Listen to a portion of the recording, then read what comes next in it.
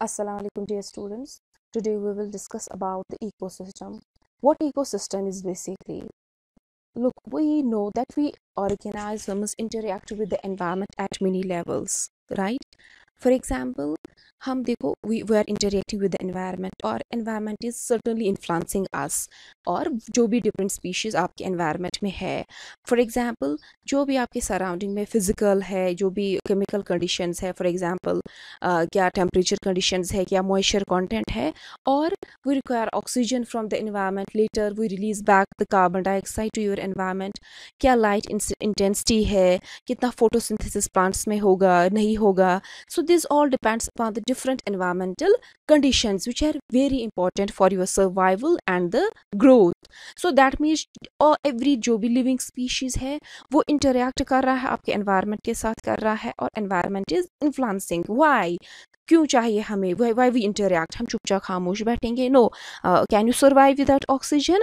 Can plants survive without carbon dioxide? Can plants survive? Can photosynthesize their food without light intensity? No. So that means हम environment के साथ interact कर रहे हैं because we need to strive or we have to struggle for the existence, for the food and the space. हमने उसके लिए strive and struggle करना है और जो भी even at a microscopic level हम लेंगे जो भी microbial populations है, even the huge जो भी large जो होंगे elephants होंगे और we humans, हम हर एक को क्या करना है, हमें इस environment में strive करना है, हमें struggle करना है, हमें इन environmental जो भी components पे है we are dependent, we have to interact with your environment, right? So this because we an organism must acquire. Why? वो हमें ये सब essential resources चाहिए environment में जिसके बगैर हम plants जो भी microbial populations है वो won't be able to survive. So certainly that means we have to interact with the environment. हम चुपचाप खामोशी से नहीं बैठेंगे, survive या thrive नहीं कर पाएंगे जब तक हमें surrounding में proper environmental conditions ना हो और या इधर what happen जो भी और जो environment है वो हम पर impact और influence कर रहा है. Besides, we also need to interact to get food, the essential sources from your environment. So the environment in which every species, every organism carries out this struggle for existence is a place. So ये क्या है? जहाँ पे क्या है, surrounding environment है, क्या temperature है, कितना ऑक्सीजन है, कितना कार्बन डाइऑक्साइड है, और जहाँ पे ये लिविंग स्पीशीज ये ले रहे हैं, ठीक है, ये कहीं प्रोसेस हो रहा है, ये अलग पार्ट्स बना रहे हैं, एज ए सिस्टम ये रन हो रहा है. सो ये क्या है? It is actually physical location. सो ये एनवायरनमेंट एक क्या चीज़ है? एनवायरनमेंट क्या है? It is not something abstract, ठीक है. तो इसमें एटमॉस्फेयर है, एयर है, ठीक है. तो कहीं फॉर एग्जाम्पल लैंड है, वाटर है, जहाँ डिफरेंट स्पीशीज है वो इंटरैक्ट करे. अब वो कितना साइज बनाएगा, क्या बनेगा, वो भी लेटर डिस्कस. बट फर्स्ट ये क्या है, व्हाट इट इज़? हम जो ये सिस्टम बोल रहे हैं, हम एनवायरनमेंट से इंटरैक्ट कर रहे हैं, basically it is a physical space, it is a location in the time and the space जहाँ पे. सो ये एनवायरनमेंट क्या है? जहाँ पे आपकी हम दीज ह्यूमंस, डिफरेंट एनिमल्स, जो भी लिविंग स्पीशीज है इंटरैक्ट कर रहे हैं. कहाँ करे? कहीं एटमॉस्फेयर में तो नहीं, या deep in only not in the earth और समथिंग ये एब्स्ट्रैक्ट कोई कॉन्सेप्ट तो नहीं. It is a physical location in time and the space जहाँ पे ये this struggle for existence we are carrying, जहाँ पे हम प्लांट जो भी स्पीशीज है, living species, they are striving for the food and the space. सो ये क्या बेसिकली है, कहाँ पे हो रहा है ये? उस चीज़ को हम क्या बोलते हैं, उस ये जो फिजिकल स्पेस है ये बेसिकली क्या है? Environment is a physical location. So this environment includes both physical conditions and the different organisms है that coexist within this area जो है, या जितना ही confine करेगा area. So this is called the ecosystem. Look, I will make you understand here as well. क्या होता है ecosystem? ये एक सिस्टम बना, सिस्टम में हमेशा क्या होते हैं? डिफरेंट पार्ट्स होते हैं. फॉर एग्जाम्पल ये एक इकोसिस्टम हम यहाँ पे एग्जाम्पल दे रहे हैं. फॉर एग्जाम्पल ये ट्री है. क्या ट्री अकेला सर्वाइव कर पाएगा? नो. ये कहाँ पे डिपेंड है? एनवायरनमेंट से पहले क्या लेगा? ऑक्सीजन लेगा, लाइट चाहिए, ठीक है, and for example in photosynthesis carbon dioxide चाहिए, लाइट चाहिए, पानी सराउंडिंग में ले रहा है या अंडरग्राउंड पानी लेगा, या साइड नियर में कोई रिवर है वहाँ तक रूट्स एक्सटेंड किए हैं, वहाँ से पानी ले रहा है, ठीक है। सो दिस जो ये स्पीशीज़ यहाँ पे है, ये किस पे डिपेंड आ रहा है, यहाँ पे ये एनवायरनमेंट से इंटरेक्ट कर रहा है। कार्बन डाइऑक्साइड फोटोसिंथेसिस में ले रहा है, ऑक्सीजन रेस्पिरेशन में वापस रिलीज कर रहा है टू द एटमॉस्फेयर, ठीक है। यहाँ से और एक स्पीशीज आया, ठीक है।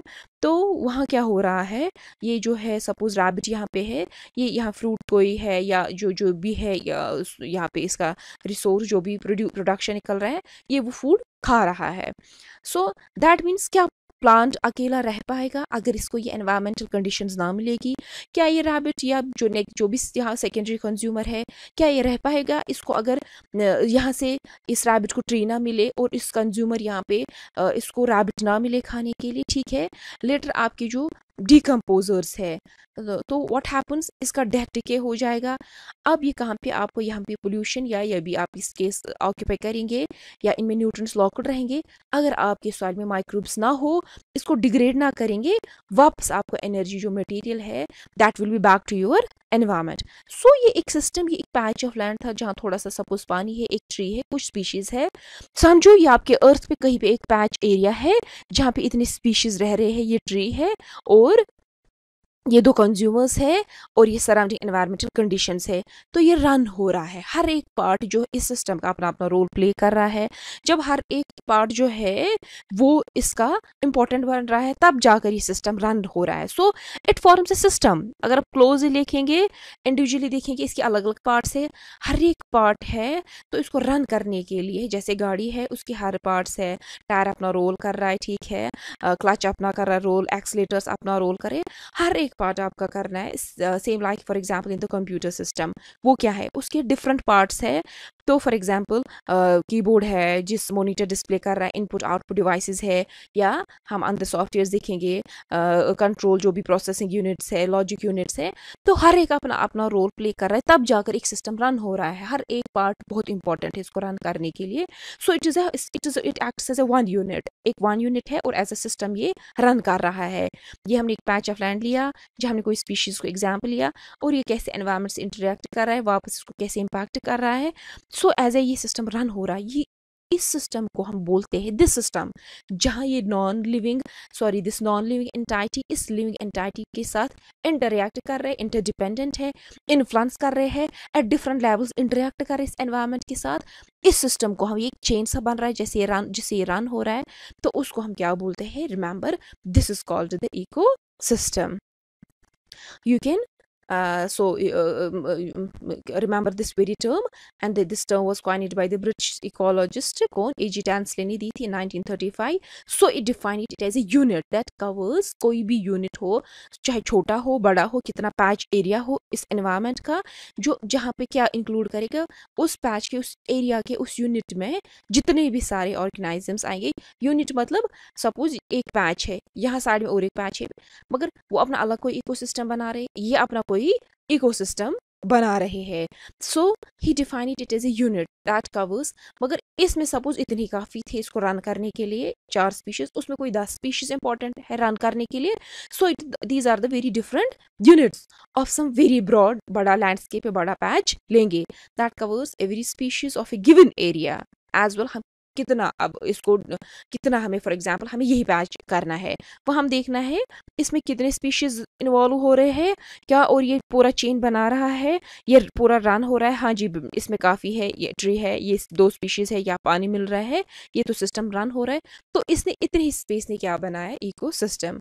So it covers every species in A given area as well as there relationships क्या है to the inorganic environment. Inorganic environment means जो आपका नॉन लिविंग है। सो सिंपली इकोसिस्टम में क्या आता है, it is a system which includes, कौन इंक्लूड इसमें आता है, living species and the non living species and the interactions between them. ठीक है, क्या आ रहा है, एक सिस्टम है जो इंक्लूड करता है लिविंग कम्युनिटीज, लिविंग स्पीशीज और non living species, and the way उनमें what and how they are interacting as well, उनमें रिलेशनशिप्स और रिलेशनशिप्स क्या है, that is simply your ecosystem. And this ecosystem can be as large and stable as an ocean, ठीक है। Oceans are very stable, ठीक है, ज़्यादा flowing run नहीं होते हैं, ठीक है। व्हाट हैपन्स, तो उसमें क्या होता है, आपका जो इकोसिस्टम कितना हो सकता है, it can be as large and as stable as an ocean. Ocean भी एक इकोसिस्टम है, ठीक है। कैसे है, फॉर एग्जांपल वहाँ वाटर है, वहाँ कौन सी लिविंग स्पीशीज है, प्लैंक्टॉन्स है, यानी छोटे लिविंग दीज प्लांट्स है, लार्ज व्हेल्स है, स्मॉल फिशेज है, और बॉटम पे जाएंगे, ठीक है, बॉटम जोन्स पे जाएंगे, वहाँ कुछ माइक्रोबियल पॉपुलेशंस होगी, ठीक है। सो व्हाट हैपन्स, तो ये बन गया वहाँ की लिविंग स्पीशीज। और वहाँ का एटमॉस्फेयर क्या बनेगा, वहाँ ऑक्सीजन है, सपोज वाटर में कितना डिजॉल्व है, नॉन लिविंग कौन आएगा। हम बोलते हैं ना ecosystem is a community of living and non living species together, the way they how they interact with the environment. सो इसमें लिविंग बायोटिक आपका जो लिविंग बनेगा वो क्या क्या बनेगा, फिशेस है, प्लैंक्टॉन्स है, प्लांट्स है, ठीक है, वेजिटेशन है, छोटे ड्रिफ्टिंग दीज प्लांट्स है, बॉटम जोन्स पे माइक्रोबियल कुछ पॉपुलेशंस मिलेंगे। तो वो कैसे इंटरैक्ट कर रहे हैं, ऑक्सीजन ले रहे हैं, जो डिजॉल्वड कहाँ पे पानी में है, पानी में क्या न्यूट्रेंट्स है, वो उसका क्या बन रहा है वहाँ पे उन स्पीशीज के लिए inorganic environment. So as a whole वहाँ पे भी like same here we coated, तो वहाँ हर एक अपना रोल प्ले कर रहा है और उस इकोसिस्टम को रन कर रहा है। तो उसके जब हर एक अपना स्पीशीज रोल प्ले कर रहा है, इकोसिस्टम में कोई डिस्टर्बेंस नहीं है, तब जाकर गाड़ी की तरह, कंप्यूटर की तरह आपका इकोसिस्टम जिंदा है, सर्वाइव कर रहा है और रन हो रहा है। So that is a very large eco. तो उसने भी एक सिस्टम बनाया इन सब स्पीशीज ने together with the surrounding non living environment, उसको बोलते हैं। तो ocean is also a very big this eco system and it can be as small as the puddle on the soil after for example after spring rain।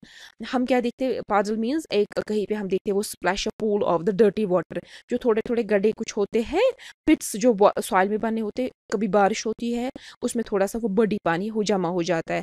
तो what happens, कुछ time के लिए हम देखते हैं वहाँ पे कोई दीज मॉस्किटोज आ जाते हैं, ठीक है, या वहाँ पे कहीं से दिस माइक्रोबियल पॉपुलेशंस आते। तो ये जो लिविंग स्पीशीज वहाँ पे क्या है, ये बन गई उस जो भी है वाटर जो थोड़ा सा उस पिट में जमा हो गया, इसने लिविंग स्पीशीज बनाए वहाँ पे, ठीक है।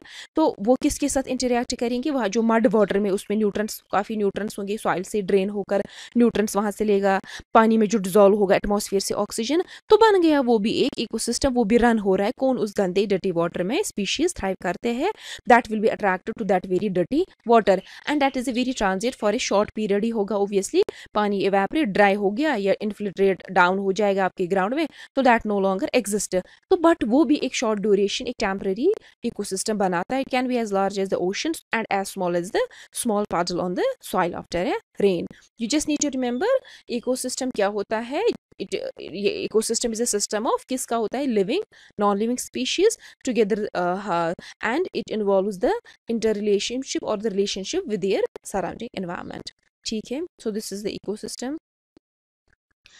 So now these organisms interact with environment in the context of ecosystem। तो कैसे अब organisms हम interact करते हैं environment के साथ, डायरेक्टली नहीं करते हैं, मैं एक ही अलग इन्फ्लुएंस नहीं करता हूँ। फॉर एग्जाम्पल हमने ये रैबिट देखा, ठीक है, या वुल्फ जो भी, ठीक है, नेक्स्ट रैबिट को खा रहा है, व्हाट हैपन्स देयर, हमने क्या करते हैं, together we interact as a system. For example tree है with the environment in context of, remember we interact, जो भी living species है interact with the environment in the context of ecosystem। that means tree को किसने खाया, tree ने atmosphere से अपने जो भी रिक्वायरमेंट से ली, एनवायरमेंट से ली ऑक्सीजन न्यूट्रिएंट्स, तो नेक्स्ट उसको खा रहा है, रैबिट को फूड मिल रहा है, उसको वुल्फ खाएगा। सो व्हाट हैपन्स हेयर, तो दैट मीन्स एक सिस्टम बना के जो भी स्पीशीज है तब जाकर हम इंटरेक्ट कर रहे हैं। यहाँ से जो वुल्फ है वो ऑक्सीजन भी छोड़ रहा है, कहाँ, एटमॉस्फेयर में, सॉरी, कार्बन डाइऑक्साइड रिलीज कर रहा है, ऑक्सीजन ले रहा है, यहाँ साइड में इस ट्री को भी खा रहा है। सो कहाँ पे ये रन हो रहा है, कहाँ पे ये काम कर रहा है, as a part of the ecosystem. ये इकोसिस्टम में इम्पैक्ट कर, सो इंडिविजुअल लेवल पे है, बट मगर together what we together form the ecosystem. So in groups in the ecosystems, we interact in the context of the ecosystems।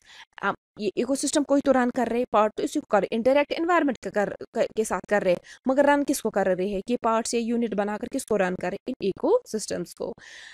So eco part relates to the environment and system का means होता है simply that ecosystem functions as a collection of the related parts. जो हमने देखा, एक ecosystem में tree एक part बना रहा है, वुल्फ, रैबिट, ठीक है, आपका atmosphere, these are all the very different parts. System means इसमें डिफरेंट पार्ट्स होते हैं but they function as a whole one unit. And broadly this ecosystem consist of the two basic interacting components. कौन कौन सा होता है? One is जो living होंगे, जो प्लांट्स है, एनिमल्स है, दे कॉन्स्टिट्यूट द, उसको क्या बनाते हैं, the living component. Biotic means, bio means life, and जो आपका एटमॉस्फेयर है, एयर है, जो भी कंडीशंस है, सॉइल कंडीशंस है, वो बनाते हैं आपके नॉन लिविंग और the abiotic of this ecosystem.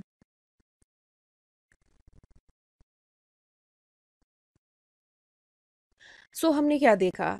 We organisms interactive with the environment in the context of the ecosystem.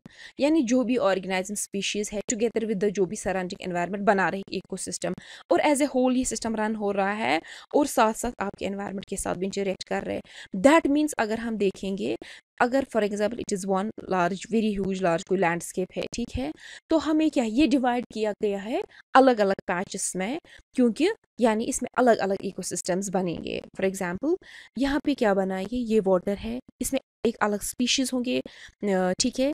For example इसमें कुछ दीज जो भी एक्वाटिक स्पीशीज होगी यहाँ पे वो करेंगे. अगर कभी सॉरी लिटिल पॉन्ड लेंगे, वहाँ फिश होगी. क्या फिश लैंड पे सर्वाइव करती है? नो. सो दैट मीन्स इसमें स्पीशीज डिफरेंट है. जो एक टाइप ऑफ इकोसिस्टम आप डिपेंड होता है कहाँ पे कैसी स्पीशीज है. accordingly we categorize the ecosystems into different types. कहाँ पे कौन कौन से species dominating है, वो उसको वही ecosystem हम नाम देते हैं, वही type. For example एक large landscape है, देखो इसको हम divide करेंगे into different types of the ecosystems. ये divided होता है into different ecosystems. For example ये water patch, यहाँ पे एक समझो एक pond है, तो ये बन गया एक pond ecosystem. यहाँ थोड़ा सा हम ऊपर जाएंगे, ठीक है, यहाँ देखेंगे land dry, ये this patch है, ठीक है, मगर lush green very है this vegetation, तो ये हमारा ड्राई जो बना, ये टेरेस्ट्रियल इकोसिस्टम बना. यहाँ से हम देख रहे हैं यहाँ कटेड वुड्स है, यहाँ कुछ खास वेजिटेशंस नहीं है, ठीक है, तो ये एक अलग इकोसिस्टम बनाएगा, वहाँ डिफरेंट स्पीशीज होगी. सो ये टोटल पैच ऑफ लैंड क्या है, how we know we interact in the context of the ecosystems. Yet all communities exist in the broader special context of landscape.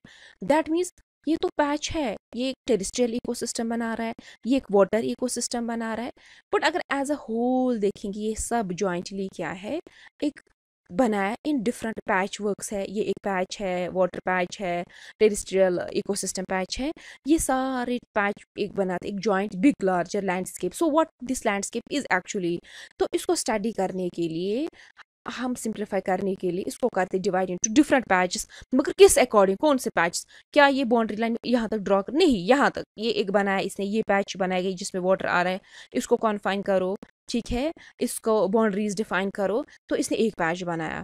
उसके बाद ये इस यहाँ से एक ही लैंड, यहाँ से लाश ग्रीन वाला आ रहा है, यहाँ हम देख रहे हैं यहाँ पे एक कोई रिच पर्टिकुलर डोमिनेटिंग ड्रश वेजिटेशन है, ठीक है, तो इसने एक पैच बनाया. यहाँ से यहाँ उतनी स्पीशीज नहीं, बड़ा बैरन दिख रहा है, तो ये अलग patch. That means in large landscapes को स्टडी करने के लिए हम बेसिकली इन डिफरेंट पैचेस में डिवाइड करते हैं. मगर वो पैचेस है बेसिकली क्या, कैसे हमने इनको डिफरेंशिएट किया, on the basis of the different ecosystems. यहाँ डिफरेंट स्पीशीज है और वो स्पीशीज इस सिस्टम को रन कर रहे हैं, ठीक है, वो काफ़ी है, वो स्पीशीज इतने इसको जिंदा रखने के लिए. यानी यहाँ एटमॉस्फेयर से आ रहा है ऑक्सीजन, ठीक है, यहाँ छोटे छोटे ये है टाइफा कुछ दिस प्लांट स्पीशीज ग्रो हुई है, उनकी डेथ हो रही है, इसमें बैक्टीरिया है वो उसको डिकम्पोज कर रहे, तो वाटर क्वालिटी मेंटेन रखी, तो इसको ज़िंदा रखा, इसको सर्वाइव किया. ये जो इकोसिस्टम यहाँ का बन रहा है, वो ये पॉन्ड को ज़िंदा रखा, यानी इस सिस्टम को ज़िंदा रखा, जितने भी स्पीशीज़ है वो इनफ है इसको चलाने के लिए. So that means this is the one ecosystem. तभी जाकर हमने इसको बोला ये जी बन गए, इसको डिफाइन करो जी वन पैच. इसी तरह से ये पैच है, इसमें जो स्पीशीज है वो इस पैच को सर्वाइव करे. Ultimate what is the M, survive करनी चाहिए, क्योंकि we are struggling for the existence. In the same way these microbes, these plants are struggling for the existence. इनमें भी कॉम्पिटिशन है and sometimes very difficult.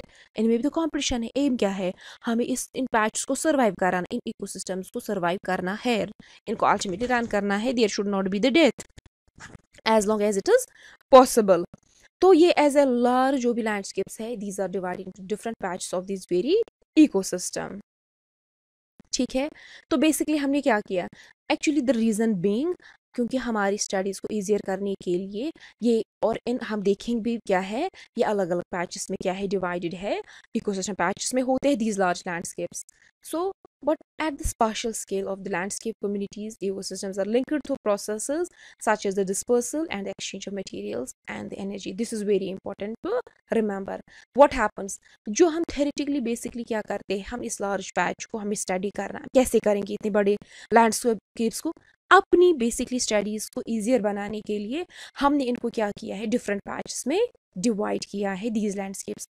But what is in reality, remember आपको पढ़ना है, you have to remember this is an water aquatic ecosystem, वहाँ फलानी species होता है, बायोटिक वो बनाता है, बायोटिक ये बनाता है, ठीक है, ऐसे एनर्जी फ्लो होता है, ऐसे फूड चेन होता है, ऐसे फूड वेब होता है, ऐसे ये टेरिस्ट्रियल जीवी में ये होता है वो होता है, हमने इसको डिवाइड किया, ठीक है, और द इकोलॉजिस्ट्स और द साइंटिस्ट ने. What is the M, basically to make our studies very easier, otherwise the things will become as a whole, हम इसको पढ़ेंगे very difficult, very complex. But अगर रियलिटी में हमेशा याद रखो, बेसिकली जो इकोसिस्टम्स है ये अलग नहीं है, ठीक है, there are no boundaries in the reality. Basically जो भी एवरी पैच है, एवरी इकोसिस्टम है वो कनेक्टेड है. See how, because there is always the exchange of energy, और for example the chances there. For example ये जो ट्री यहाँ पे खड़ा है नियर इमिजिएटली जो बाउंड्री बन रही है इस एक्वेटिक इकोसिस्टम, ये जो टेरिस्ट्रियल में क्या खड़ा है, ये ट्री है या ये ट्री है, ये ट्री क्या करता है, ये किसका है पार्ट, ये किसका कंपोनेंट बना, आपके टेरिस्ट्रियल इकोसिस्टम का, पानी का तो नहीं, हमने क्या बोला ये खुद से रन हो रहा है. समटाइम्स व्हाट हैपन, यहाँ से क्या आएगा, लीफ गिरेगा, वो गिरा और एयर आया, विंडो हवा का धक्का आया, तो व्हाट विल हैपन, वो पहुंचेगा लीफ आपके इस वाटर में, वहाँ डिकम्पोज हो करेंगे माइक्रोब्स और रिलीज होंगे यहाँ पे nutrients. So there is the exchange of matter. हमने क्या बोला था, ये एक्वेटिक सिस्टम है, इसमें अपना एनर्जी और मटेरियल रन होता है, मगर ये क्या है, ये अलग है भाई, वाई इट इज़ अलग, ये कम्प्लीटली रन कर रहा है, अलग से सेपरेट हो रहा है, मगर कभी यहाँ से इस लीव से उड़कर गिरेगा यहाँ पे, या ये बर्ड कोई फ्रूट लाया और माउथ से ड्रॉप किया यहाँ पे. So there is the exchange of material, कहाँ से, टेरेस्ट्रियल इकोसिस्टम से कहाँ, to the water ecosystem. So what is in reality, you need to remember there are actually जो patches है कुछ divide नहीं है, there is a continuous there is an what always the exchange of the materials and the energy from the surroundings. तो अब तो नहीं रहा concept ये separated है, इसीलिए practically ये तो नहीं हो रहा है. in reality there is a one, this हम बोल रहे हैं, there is this all earth, this is a जितना भी ये biosphere है, जितना भी total ये space है, तो एक single ecosystem basically. क्योंकि हमने बोला था यहाँ अपने प्लैंकटन ने फोटोसिंथेसिस किया, वो मरा, बैक्टीरिया को फूड मिला, उसे ब्रेक डाउन किया, वापस न्यूट्रिएंट मिले, वाटर को क्लीन किया, तो ये रन हो रहा है, तो इतना काफ़ी है. मगर but what is happening in the reality, बाहर से इसका लीव तो यहाँ पे आ रहा है, so it is as a whole एक सिंगल इकोसिस्टम रन हो रहा है, ठीक है. अर्थ पे क्या हो, जितना भी ये टोटल एरिया है जहाँ पे भी टोटल बायोस्फीयर है, जहाँ जहाँ लाइफ एग्जिस्ट हो रही है, जितने पार्ट अर्थ के सपोर्ट लाइफ को कर रहा है, that is actually one large ecosystem. But to make our studies very simpler easier, we have to categorise into different patches across जितना भी आपका लैंडस्केप होगा.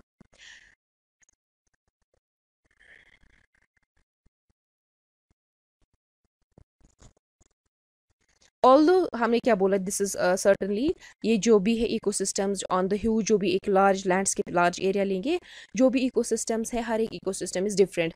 जैसे हमने ऑब्वियसली भी देखा, pond ecosystem is different from the जो एडजेसेंट लैंड इकोसिस्टम था, क्योंकि पॉन्ड में डिफरेंट स्पीशीज होंगे, पॉन्ड में डिफरेंट एनवायरमेंटल कंडीशंस होंगी as compare to the terrestrial ecosystems. That means every जो भी इकोसिस्टम पैच में हम डिवाइड करेंगे दैट इज डिस्टिंक्ट, क्योंकि उसमें different types of the non living and living conditions होंगी, ठीक है. So it is distinct. But what happens अगर हम देखें अक्रॉस द ग्लोब क्या होता है, अक्रॉस द ग्लोब जो भी जोग्राफिकल लोकेशंस है, जो भी जिनकी सिमिलर जो भी है जियोलॉजिकल या क्लाइमेटिक कंडीशंस. बट हमने क्या देखा, सपोज ये कोई पैच लिया, ऐसे लिया, यहाँ भी देखा एक इकोसिस्टम है, एक इकोसिस्टम, मगर जो है फॉर एग्जांपल लैटिट्यूडनल वाइज जाएंगे, ठीक है, not across the latitude this sorry longitude देखेंगे, क्योंकि फॉर एग्जांपल आपका जो सन का है, this is the sun in the middle here, this is how your earth rotates.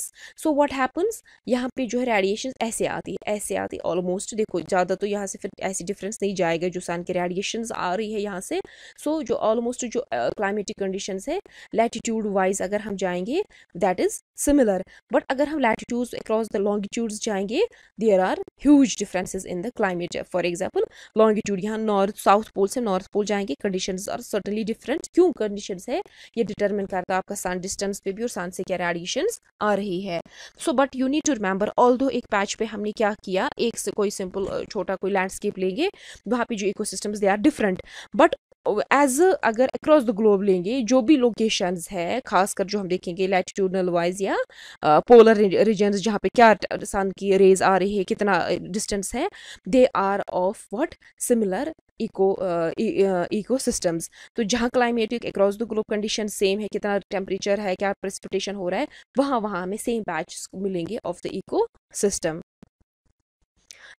For example आपके पोलर बहुत ठंडे रहते हैं, ये पोलर रीजन्स बहुत ठंडे रहते हैं. माउंटेन्स पे टॉप हाई जाएंगे वो बहुत कोल्ड रहते हैं. यानी जो क्लाइमेटिक कंडीशंस जो भी ग्लोब जोग्राफिकल लोकेशंस है, similar climatic condition, similar environmental conditions है, जहाँ भी पोजीशन ग्लोब पे है विद सिमिलर क्लाइमेटिक कंडीशंस, वहाँ हम पाएंगे same kinds of the ecosystems. One more example, for example जो आपके इक्वेटोरियल रीजन्स है, इक्वेटोरियल रीजन्स आपके ये आए अक्रॉस द इक्वेटर, तो उनमें क्या होता है, ये अराउंड वेरी वेट कंडीशंस रहती है, हाई प्रेसिपिटेशन रहता है क्योंकि इवेपोरेशन रेट हाई सन में हमेशा रहती है, वहाँ पे इक्वेटर पे वर्टिकल रेज आती है, वेरी एनर्जेटिक होती है, हाई इवेपोरेशन रेट्स, हाई प्रेसिपिटेशंस. तो वहाँ पे हम lush green very rich most जो भी अर्थ की है वो जो कहाँ पे कॉन्सेंट्रेटेड है आपके इक्वेटोरियल रीजन्स पे.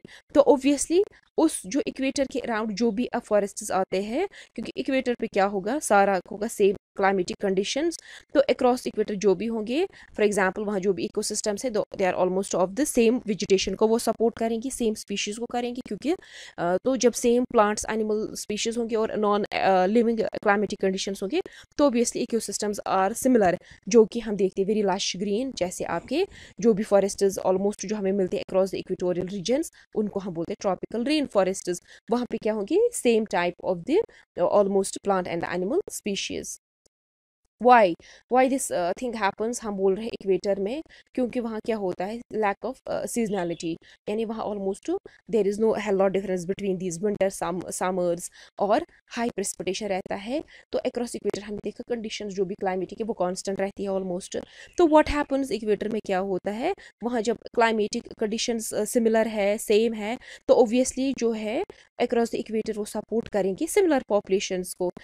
कहाँ पे क्या स्पीशीज रहते हैं, जैसे पोलर बियर क्या आपके घर के बाहर है, कहाँ रह रहा है, इन द पोलर रीजन्स. क्यों, उसको जो सूट हो रहा है एनवायरमेंटल कंडीशंस, तो वही पोलर रीजन्स में सर्वाइव कर रहा है. ठीक है, वही अडेप्टेड है वो. And next is for example आप देख रहे हैं tropical fruits, for example these oranges, क्या आपके कश्मीर में ग्रो हो रहे, नहीं हो रहे हैं. वाई, क्योंकि वो ट्रॉपिकल है, उसको हॉट जो कंडीशंस है वो उसको इक्वेटर में मिलेगी.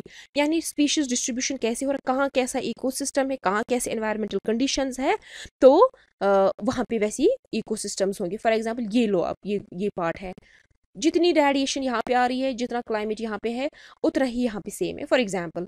तो सर्टनली जो इकोसिस्टम यहाँ पे सपोर्ट करेगा वही इकोसिस्टम यहाँ पे भी सपोर्ट होगा.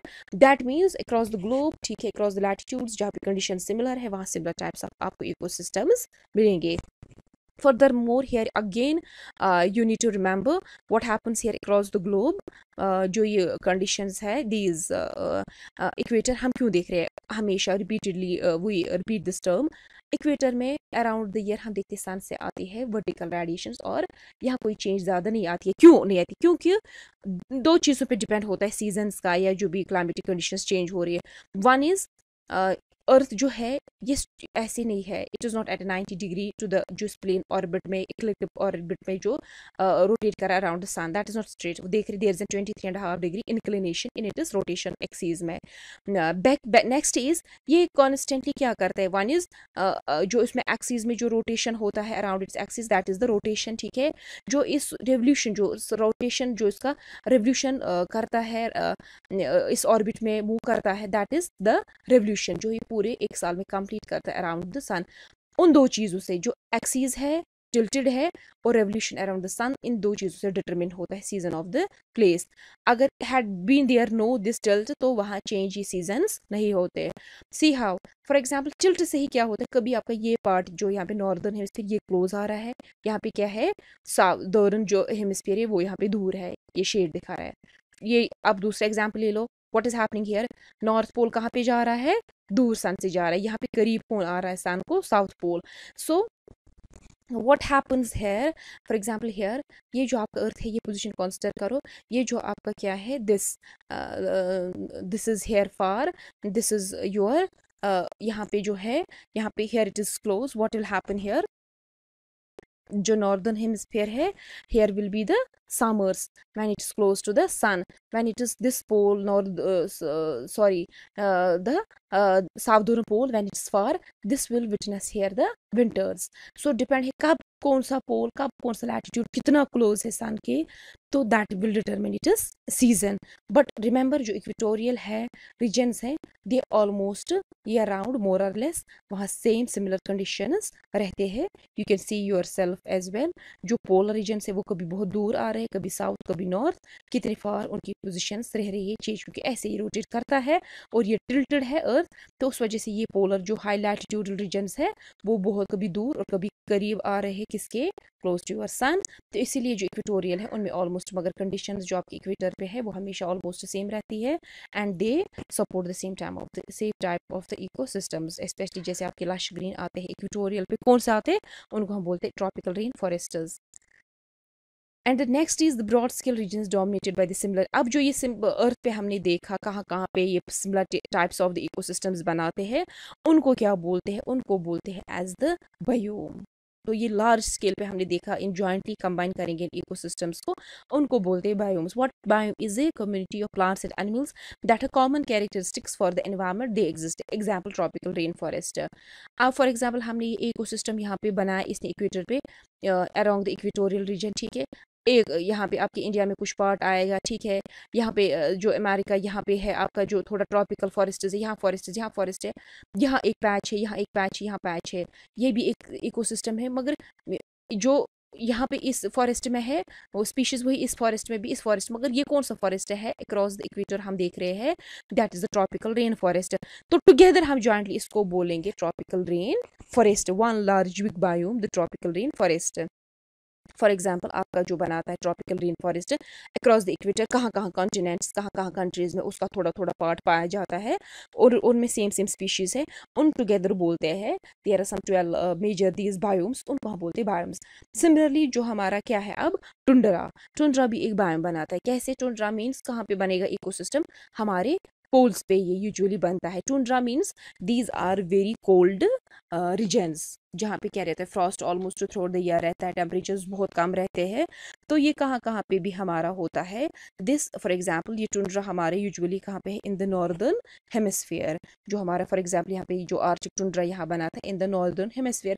बिसाइड्स ऐसी एनवायरमेंटल कंडीशंस कहाँ पे होती है, टॉप और अक्रॉस द अर्थ कहीं पे भी जो high very these high peak mountains होते हैं उनके टॉप पे एंड पे भी क्या होते हैं, दीज टुंड्रा लाइक कंडीशंस होते हैं. तो वो भी बनाते हमारे टुंड्रा इकोसिस्टम्स. और टुगेदर कहाँ कहाँ पे माउंटेन्स पे है, या आपका जो नॉर्दर्न यहाँ पे हेमिस्फीयर पे आपका जो आर्टिक टुंड्रा बन रहा है, ठीक है, तो नॉर्थ पोल पे, इस सब को हम बोलते हैं या एल्पाइन टुंड्रा. सो एल्पाइन टुंड्राज में जो माउंटेन्स पे टॉप बनाएंगे, similar ecosystem, similar cold conditions कहाँ कहाँ बन रहा है, माउंटेन टॉप्स पे बन रहा है, आपके नॉर्थ पोल पे बन रहा है, तो इस सब को हम बोलते हैं ये आपका टुंड्रा बायोम बन गया. यानी अर्थ में कहाँ कहाँ पे स्कैटर्ड है these ecosystems with similar type of the climatic conditions and similar species, उनको हम jointly बोलते हैं biomes. वो एक सिंगल बायोम बनाता है. अब वो कहाँ कहाँ स्कैटर्ड है आपके ग्लोब पे. And the next to the highest level of the ecological system is the biosphere. तो जैसे बायोस्फीयर फाइनली बोलता है कितना पार्ट अर्थ का जहाँ जहाँ लाइफ सपोर्ट हो रही है, कहाँ से कहीं फ्यू किलोमीटर्स हम जाएंगे कहाँ पे एयर में, deep down in the earth and later deep down in the earth. तो उसमें क्या बोलते हैं, यहाँ डीप इन द ओशंस में, कहाँ तक इन द ओशन ट्रंक्स में कहाँ कहाँ पे लाइफ सपोर्ट हो रही है, वो टोटल पार्ट बना रहा था अर्थ के बायोस्फीयर. यानी वहाँ पे तो लिविंग स्पीशीज है, इस बायोस्फीयर में लिविंग स्पीशीज है. वो कैसे जिंदा है, एनवायरनमेंट से इम्पैक्ट अपने रिसोर्सेज ले रहे हैं, एनवायरनमेंट उनको इम्पैक्ट कर रहा है. सो अगर हम देखेंगे ये जॉइंटली एक लार्ज वन इकोसिस्टम है. कहाँ इकोसिस्टम, कितना पोर्शन ये बना वन दिस अर्थ इकोसिस्टम, मगर जहाँ कैसे बायोस्फीयर है, क्योंकि ecosystem term includes both biotic and abiotic, living and non living species. सो अगर हम देखेंगे एज अ वन इकोसिस्टम ये है ह्यूज, कभी हम बोलते हैं जो आपकी ये it is an global, this biosphere is a global ecosystem. Earth one global ecosystem है. कैसे, टोटल बायोस्फीयर है, उसमें टोटल, उसमें क्या है, टोटल जितने भी लिविंग स्पीशीज है और वहाँ वहाँ वो इंटरेक्ट कर रहे हैं एनवायरनमेंट के साथ. So it is actually one huge big ecosystem. But to make our studies very easier, we have to divide this into the different bats. So this is all about the ecosystem, what ecosystem is.